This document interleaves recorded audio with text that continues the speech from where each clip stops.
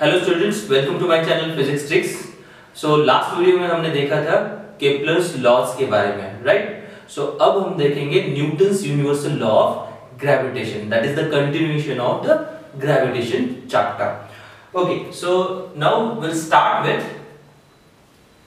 Newton's universal law of gravitation, right? So this is the Newton's universal law of gravitation.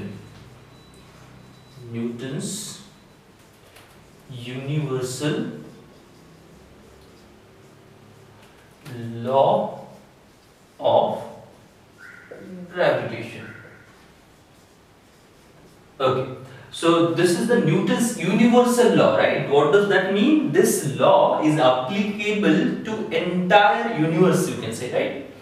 So what it states actually, it states that if we have two masses m1 and m2 and the distance between these two masses is given by, let us suppose distance between the centers of these two masses is given by capital R. Okay, so we have two masses and the distance between these two masses is capital R. Now what this universal law of gravitation states is that the force of attraction between these two masses is directly proportional to the product of their masses. That means first statement is like this: force of attraction F is directly proportional to the product of their masses, that is m1 and m2. And second statement is like this, and it is inversely proportional to the square of the distance between them, and this is called as inverse square law. Square of the distance between them. So this is the first equation and this is the second equation, right? So every object in this universe attracts every other object with a force which is directly proportional to the product of their masses and inversely proportional to the square of the distance between them. This is the simple statement of Newton's universal law of gravitation. Now if we combine this 1 and 2, so we can write from 1 and 2 we can write F is directly proportional to m1 m2 by r square, right?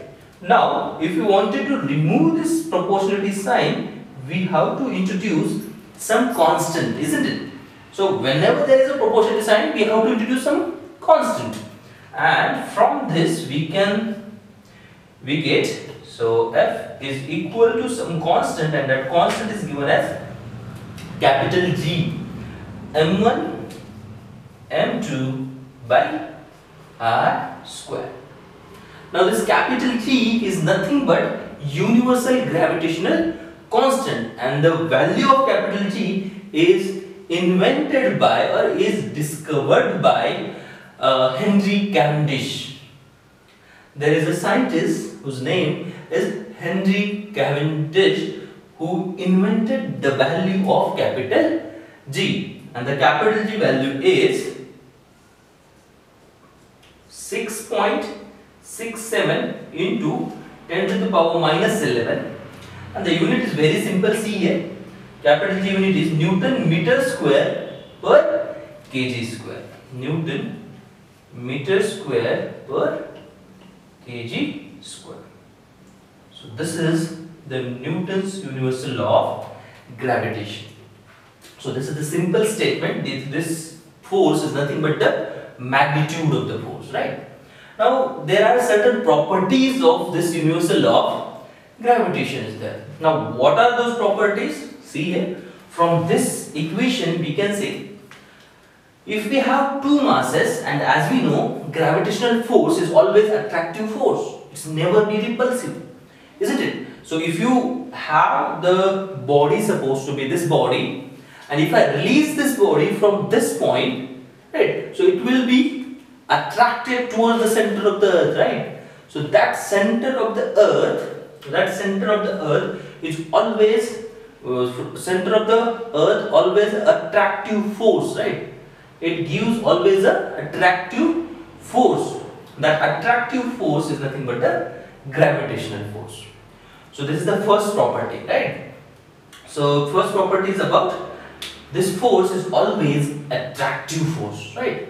So first property we can write over here, properties of this force, and first property in this is it is always attractive force. Second property, this force is a central force, right? So this force is a central force. What does that mean? This means that it always acts along the line joining between the two centers of the masses. This is the force direction. This force is always act along this line that joins these two masses. To be exact, that joins the centers of these two masses, right? So this is the central force. Third property is that it is a conservative force. Now what does this mean? It is a conservative force means if you lift a body from point A, this is the point A, to point B by this path, or by this path.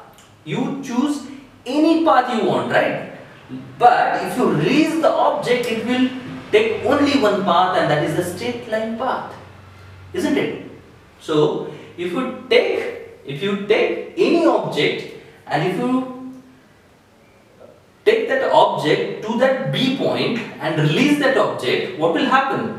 It will take only one path, and that is the straight line path, and that is why it is a conservative force. What is the definition of conservative force? The force which does not depend on the path taken, that is called as conservative force.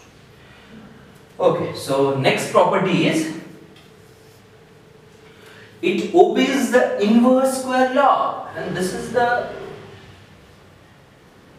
fourth property. It obeys the inverse square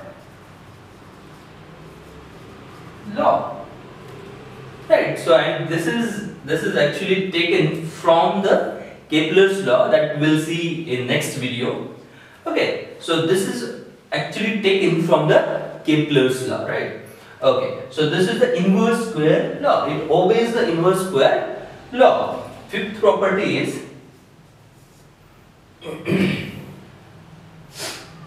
now fifth property, see, it does not, this property is very important, it does not depends on the medium in which this force is taken, right? So this force does not depends on the medium. What does that mean?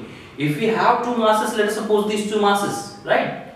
And if you take the force of attraction between these two masses in air and in water, right?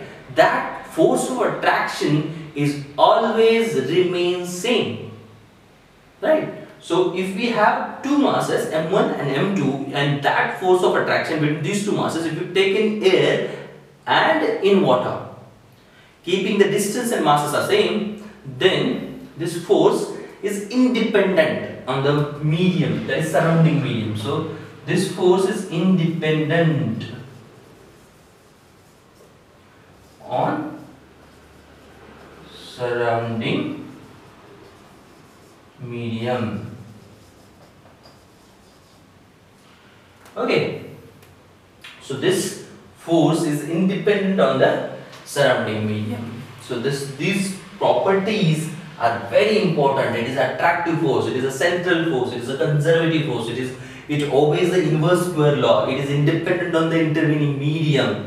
And if you place any other, see, this means what? If you place any other object in between, any other mass in between these two masses, let us suppose I am considering the mass m3, suppose over here, or mass m4 over here, the force of attraction between this mass and this mass is always remain same, and that is how much? F is equal to g m1 m2 by r square.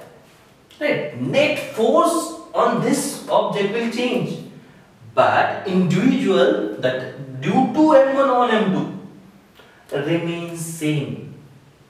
So this point is very important, right? So if anyone asks you what is the, if firstly force of attraction between m1 and m2 is 10 Newton, and if I place the m3 or m4 object in between these two masses, now what is the force of attraction? The answer for this question is 10 Newton only. Why? Because this m1 and m2 force is independent on the intervening medium or intervening objects. Right? So this is very important. Right?